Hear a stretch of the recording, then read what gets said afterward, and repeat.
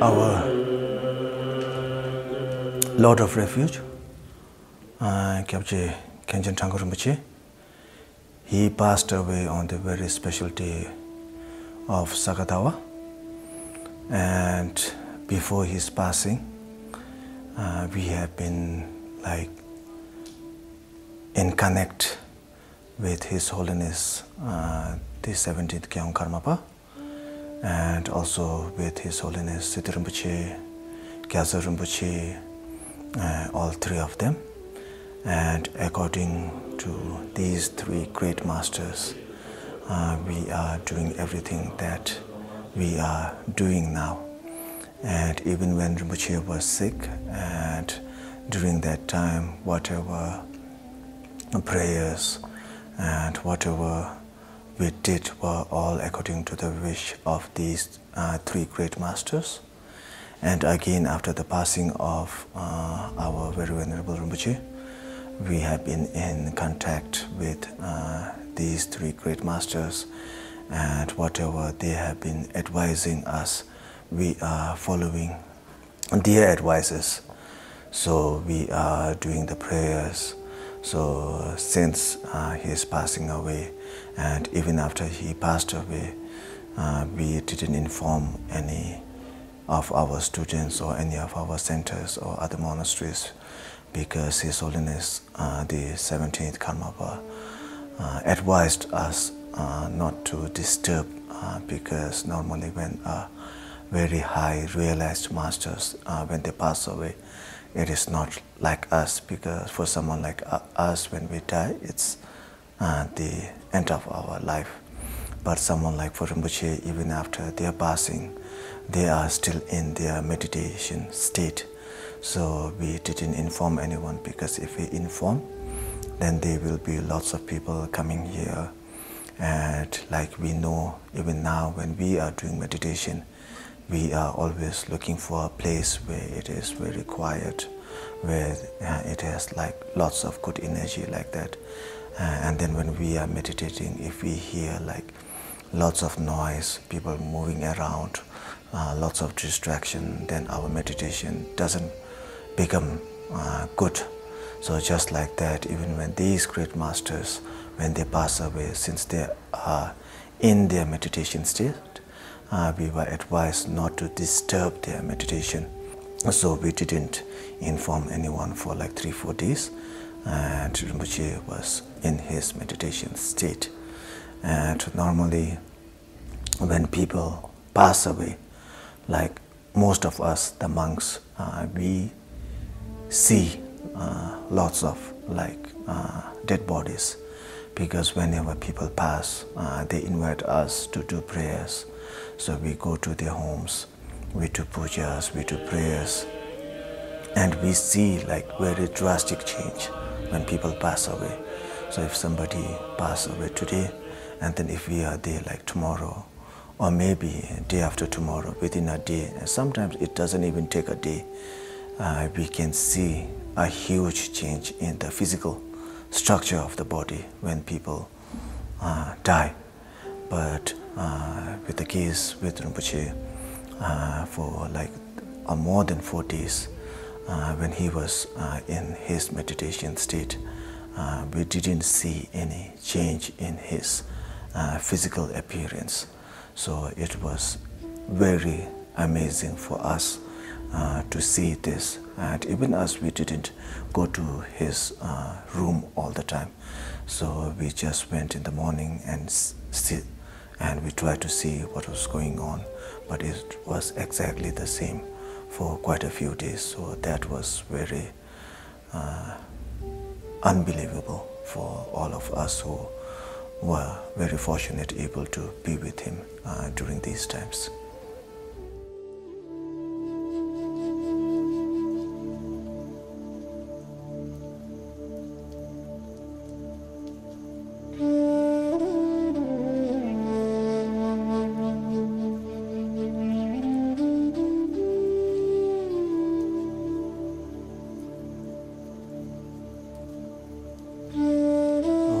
I think there are lots to be missed of our our very precious Thrangu Rinpoche.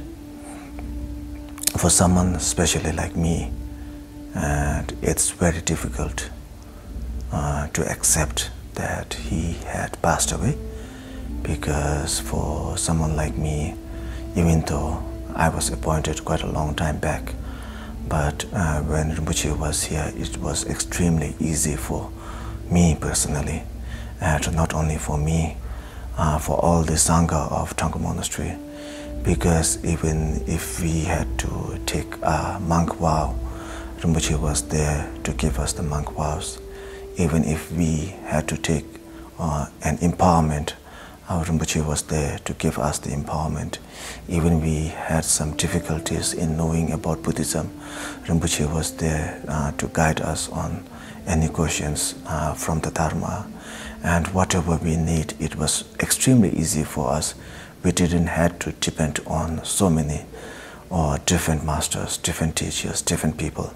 Only because of Rinpoche, we didn't have to look for any other master, because he had all the qualities. Because sometimes there are lots of great masters, but for some empowerment you have to receive from one master. Then again for the vows you have to receive from different master. Again to understand the scriptures you need to have like different teachers. We all know that, we have all been seeing that, and even for oral transmission again there's another masters like that. But for someone like Thrangu Rinpoche, it was very different. For all the monks of Thrangu monasteries, we were all very fortunate, because we received the monk vows from Thrangu Rinpoche, we received all the empowerment from Thrangu Rinpoche, we received all the oral transmission from Thrangu Rinpoche, and we also received all the Buddhist text explanation from Rinpoche. So it was extremely easy for us because of Thrangu Rinpoche.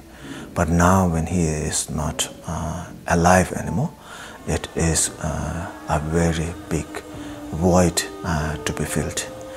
And not only that, not only for us, the monks and nuns of Thrangu Monastery, but again when we look at the life of Thrangu Rinpoche, it's extremely beneficial for everyone. When we look at his life and when we read his biography, sometimes it feels like he has been teaching all his life, because when we read his biography, we will know that His Holiness, the 17th Gyalwang Karmapa, was taught by Thrangu Rinpoche. And then not only the 17th Gyalwang Karmapa, we also have like the 4 main regions of Kagyu, Shama Rinpoche, Siddhi Rinpoche, Gyatso Rinpoche, Chamgon Rinpoche. All 4 of them were also taught by Thrangu Rinpoche. And not only them, but a lot of different Rinpoches. And even in our monastery, so many, lots of Khenpos, lamas, monks, nuns, they were all taught by Rinpoche. And now we have a lot of Khenpos here in the monastery, and these are all only because of Thrangu Rinpoche. So from this way of understanding, it seems like Rinpoche has been teaching all his life to the older monks and Rinpoches and Tulgus and Khenpos like that. But again, if again we read the biography more, then again it seems like he has been traveling all around the world all the time, because he has a lot of monasteries and centers in different countries. There is centers and monasteries in China, India, Hong Kong, Taiwan, Canada, US, England, Germany, and a lot of countries. And he has been teaching to all these foreign students also. And again, it seems like he has only been teaching to all these foreign students all his lifetime. And again, not only that, if we look at what he has built, like even here in Nepal, he has built the monastery that we are here now. It is a very huge monastery. We have like almost more than 600 monks, and it seems like he has been only building monasteries, because there is a monastery here in Namo Buddha, and there is a monastery in Bodhanath, and then there is a monastery in Swayambhunath where there are more than 250 nuns, and then again we have monasteries in Bhaktapur where the monks are doing retreat, and there are also other practitioners who are practicing over there. And then again monasteries in Manang, Nar, Sintapal Chowk, and all these different places in Nepal. And it seems like he has only been building monasteries. And not only that, he had also built a school, Sri Mangaldeep School, where more than 500 young boys and girls are receiving free education, free accommodation, free meals and everything. And even when he built the monastery, it was not like we just appoint architecture and an engineer and they will build. It was not like that. Whenever we built a monastery, Rinpoche had the final say, and he was always advising the architects and engineers how to build the monastery, how to make the shrine hall, how to do the carving, how to place, where to place. So it seems like all his life he has been building monasteries and schools. So it is very unimaginable for someone like us to see all the activities of Thrangu Rinpoche. It cannot be described even for months and months, and for this interview, for within few minutes, I think it's extremely impossible to describe everything that what he has done for Buddha Dharma.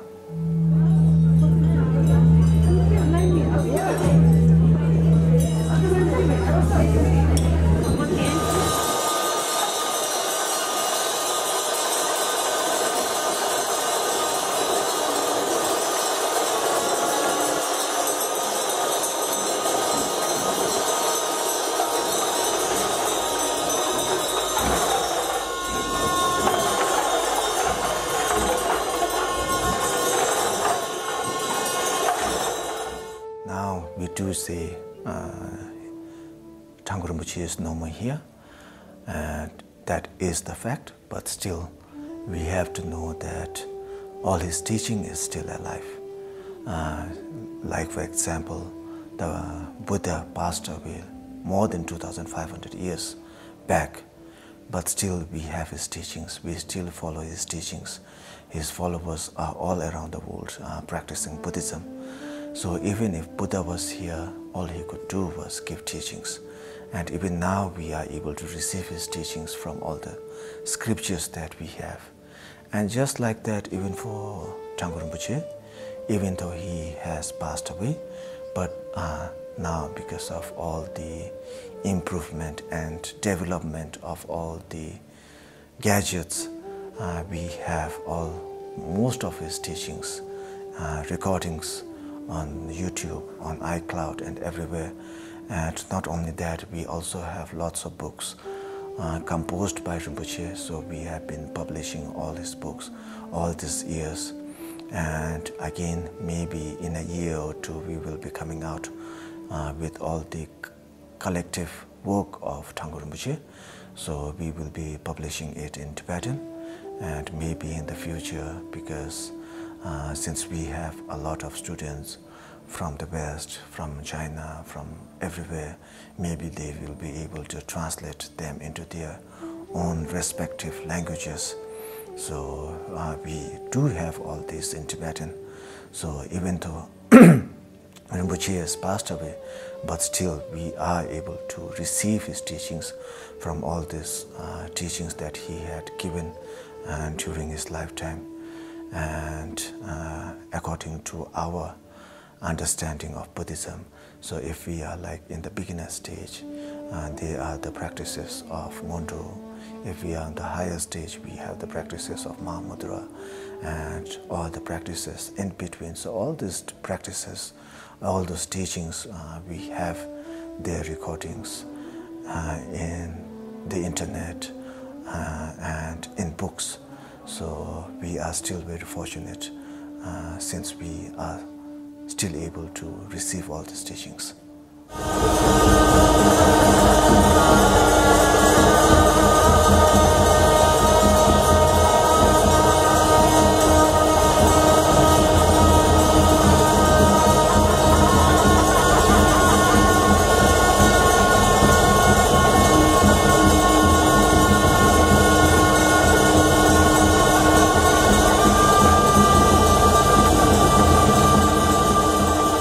Every teaching is extremely important, but like the main essence is the bodhicitta or the Buddha nature or having a good heart in simple term.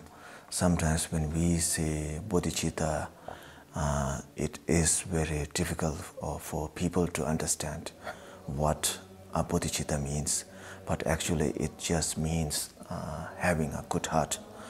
And if you don't have a good heart, then you will not be able to be a good practitioner at all.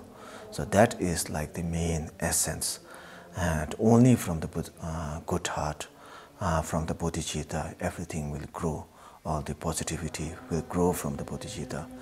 And sometimes we might think that just having a good heart is not so beneficial, but actually it is not like that. Sometimes maybe we are not able to help because of our physical condition, or maybe because of our wealth, or because maybe we are very far from someone. But of course, if we are able to help from our body, speech and mind, then of course that is extremely important. But at least if we are not able to help from body and speech, but if we have the good heart, and if we keep practicing that again and again and again, and if there is an opportunity when we are able to help from our body or from our speech, then it comes very naturally to us. It will not be like uneasy or difficult to help, because these days when people are in difficulties and when there are some people around and when they don't have the practice of bodhicitta or practice of good heart, so even if they see someone in a very dire critical situation, they will not be ready to help. But if you keep on practicing good heart every day, and when there is an opportunity or when there comes a time when you see someone facing difficulties, it will be very easy for us to help someone according to our, or depending on our capabilities. So the essence is definitely having a good heart, and everything will grow from that.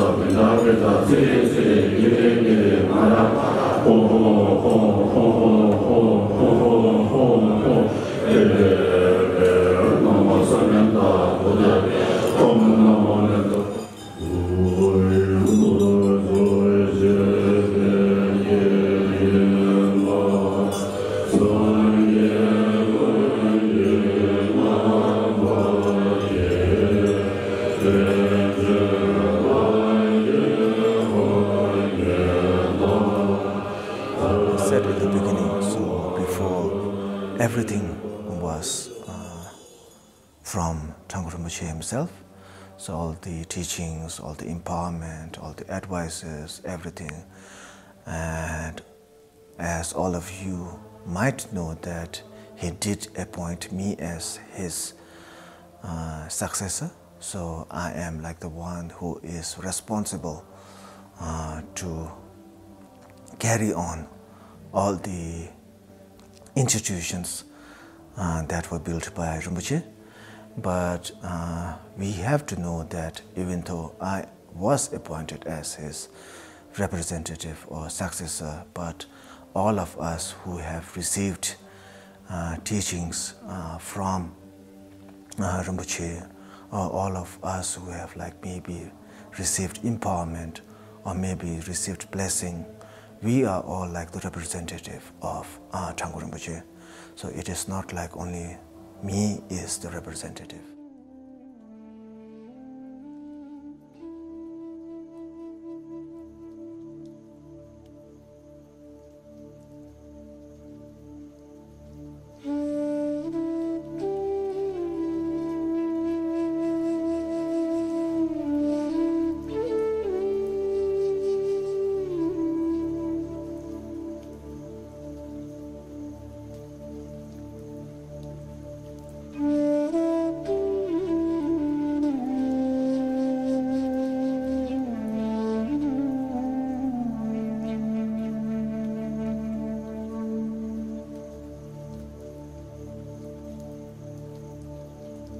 These days, since I am in Nepal, people say that most of the Nepalese, when they go abroad, they don't come back. So that's the sad reality of our country here in Nepal. And those people who went abroad and who didn't come back are not like the main appointed representative of Nepal. Those are not like from the royal family, or maybe the president, or maybe the prime minister. Those are not the one. Those who went and who didn't come back are like the local or normal Nepalese people. But we do say that Nepalese people, when they go abroad, they don't come back. So it doesn't have to be like the one who is appointed. Even those very normal Nepalese people, because they went abroad and then they didn't come back. So now even we say that almost everybody here in Nepal, we do say that. So some of them go to like the West, some of them go to Middle East, some of them go to Australia. They go there, they have a good life over there, and maybe they will come here during the festivals, be with their families, but again they will go back. So it is not like the main representative from the government or the royal families. And just like that, but we do say that the Nepalese people. So just like that, even for us, it is not only my responsibility. So no matter who, whether we are a monk or a nun or just a disciple of Rinpoche or the kids from the school, students from the school, if any of us like do something good, so it is definitely Rinpoche's representative. People will say someone from the Thrangu Monastery or connected with Thrangu Rinpoche is of huge benefit or of great help to the world. Or if any of us does something bad from the body or the speech of the mind, it doesn't necessarily have to be me or like a Tulku or Kempo, any of us from the Thrangu Monastery. We all, I think, have the same responsibility. And like if we are able to grow the Thrangu institution, then that is extremely good. But if we are not able to grow, but at least now it is all our responsibilities to at least not diminish whatever Rinpoche has built during all his lifetime, the school, the monasteries, for the monks, the monastery for the nuns, the clinics and everything. We have to make sure that everything runs as smooth as before. So I think it is all our collective work to be responsible so that whatever Rinpoche has built doesn't go to waste. So I think we are all representative of Thrangu Rinpoche, so it is not only me.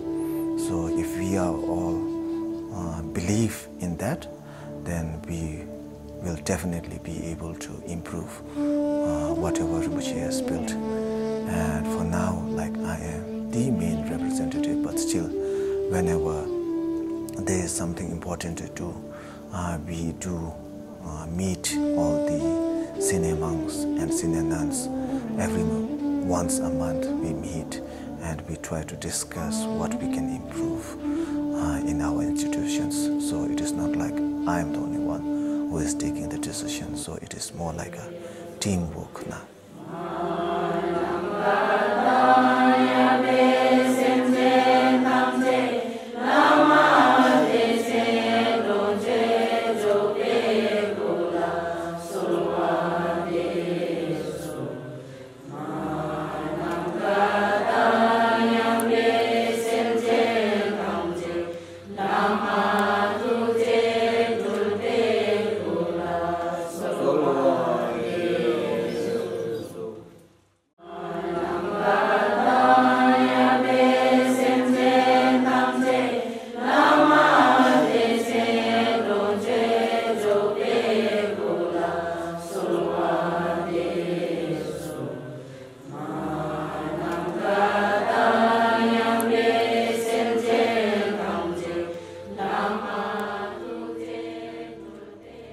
Sometimes, like if you see one Rinpoche and if you ask for a monk vow, all the Rinpoches will not give monk vows.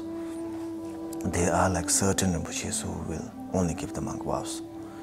And then again, if you need empowerment, there are only like certain Rinpoches who will give empowerment. Again, you will have to look for another Rinpoche. If you need to have like an oral transmission, again, there is like a different Rinpoche from whom you need to get the oral transmission. And again, if you need to like the understanding of the scripture or the Dharma, then again there are like different Rinpoches. So people might face difficulties in looking for like few Rinpoches, especially if they are not at the same place. If you have to go to the east today for empowerment, and tomorrow again maybe to the west for oral transmission, and again to the north for understanding the Dharma, then it is quite difficult. But when you were able to meet Thrangu Rinpoche, there were never the questions. Whatever you needed according to the Dharma, whether you wanted an empowerment, whether you wanted an oral transmission, whether you wanted a monk vow or layperson vow, or whether you just wanted to understand the Dharma, some questions, some doubts, just meeting him, any difficulties you faced in Buddhism could be solved.